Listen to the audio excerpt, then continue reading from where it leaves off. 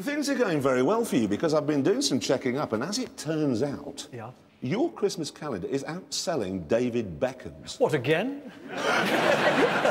That's stunning. I find that amazing. Because what's the great statistic of yours, which is you've had a #1 in the 50s, 60s, 70s, 80s and 90s? Yes. The noughties is going to be really difficult. The competition is much greater. There's less help. You have to do all the work yourself. And I work harder now as a 44-year-old than I did when I was 18. Promoting an album and things is really difficult. You have to go from pillar to post every day, all day, till Christmas. Get on one of those X Factor shows, bish, bash, bosh, job done, #1. And then into the jungle, and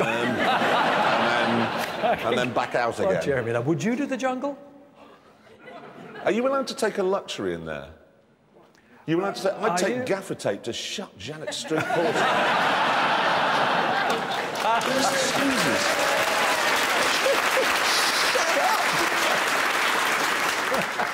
Anyway, when you began, of course, you were the kind of British Elvis, and this was reflected, I guess, in the cars that you were buying, because you went for American stuff, didn't you, I guess? Yes, it wasn't just Elvis, the whole American scene, you know, the rock and roll was car-driving music. You know, Chuck Berry wrote, you know, no particular place to go, and it was all, the cars were the romantic image of rock and roll. So, yeah, the first car I ever had was a Sunbeam Alpine, which was a really nice, you know, top off and all that. But then my next car was a Cadillac Fleetwood. And then the one after that was a Ford Thunderbird, and then a Corvette Stingray. And I went for that American look. And when you think about it, you know, can you imagine pulling up alongside a Ford Anglia in a Cadillac? It was 3 times longer. I must have looked like a real Flash Burke. But I didn't care, it was rock and roll. You could have had a Zephyr. Well, they were the British rock and roll car, I have to say, but I had no desire for that. I really went for the comfort. I mean, the Cadillac, funnily enough, the Cadillac still, the engine motored really well, but a chrome, I could hear chrome falling off. Yeah. I thought, oh, there goes the bumper. Yeah. You know, they do tend to, they had a built-in obsolescence. I guess because they were relatively cheap when you think about it, in America particularly. Well, they were, they still are. I mean, American cars now, you know, they're only £3.50, and then you start the engine for the first time, you find out why. Well, it's just all disintegrated. Yeah. Now, going to bring this up. You see, you're a Christian man, we know this. Now, James May has this theory that if you drive in a Christian fashion through London, you go just as fast as people like me who drive like our hair's on fire. Would you subscribe to that if you let people out of side turnings? I would. I think that sometimes when people see that you let people out, you get let through yourself. And then miraculously you get to the M25 and, oh my goodness, it's clear, thank you. You see, I don't do that. I just shout at the person in front, flash my lights until they pull over. Get out of the way, old bag! Not you, but yeah. Get out of the way, for crying out loud! On the whole, with the traffic the way it is, it seems to me that if you gain 2 minutes, you're lucky. Yeah. No matter how you drive, really. I've got a very difficult road to come out of. My estate that I live in, I come out onto a fairly main road.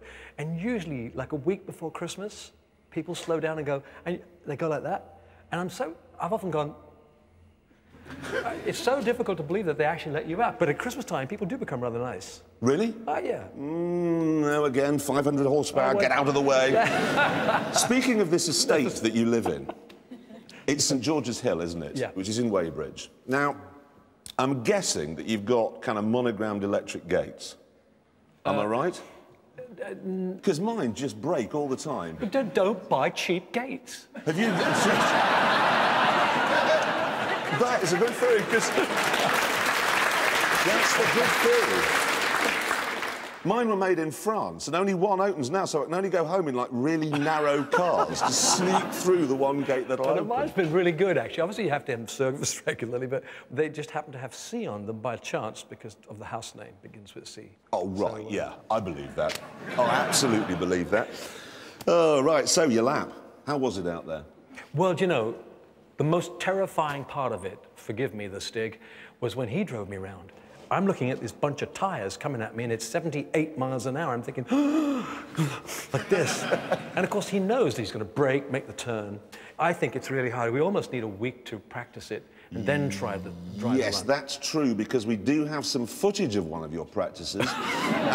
Who'd like to see that? Let's put it on the TV here and I know the bit you're going to show. Second to last corner again. Oh, Likens!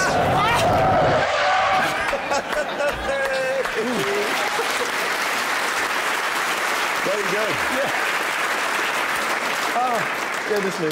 After this spin, we had, well, we had the lap, didn't we?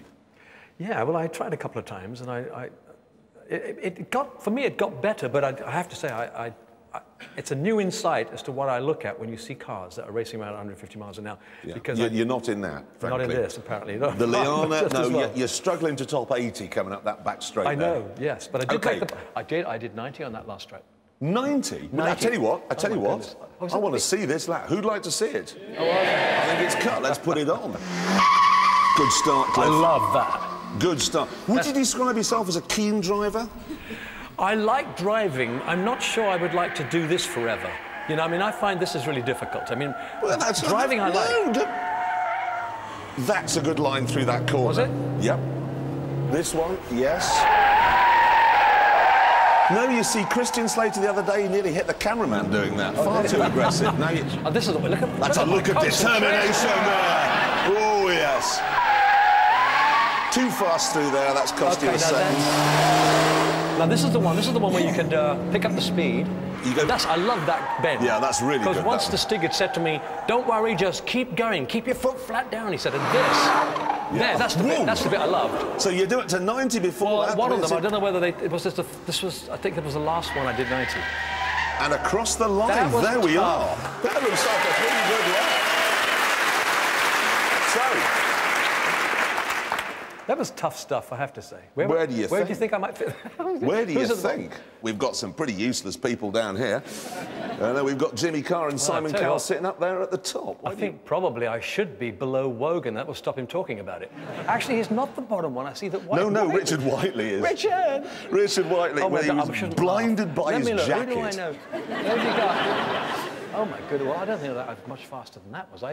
If I was, I'd You did say- it in 1 minute and 50 seconds. No. You are right up here. An exclusive club. The same as Lionel Richie, the same as Patrick Stewart, same as Jamie Oliver, same as Gordon Ramsay, same, I'm ashamed to say it, as me. Well, I have to say, What a claim to I am fame. thrilled. I'm the same speed as Cliff Richard. What about that? It's been an absolute pleasure having you here. Very well done, ladies and gentlemen, Sir Cliff Richard. thank you.